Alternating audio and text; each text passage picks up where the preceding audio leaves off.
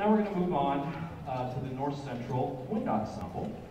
And their first piece, composed for the Boston Pops Brass, American Dances by Robert W. Smith.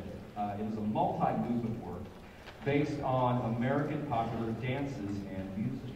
This work was premiered as part of the orchestra's summer season at Tanglewood in the Berkshires of Western Massachusetts. The movement that we will be playing tonight, entitled Square, is based on the folk, country, and bluegrass music of the Appalachian Mountains and the American West. Rich in tradition, Square is a celebration of American folk music and dance for the brass band. Please enjoy the North Central Wind Ensemble's first selection, Square.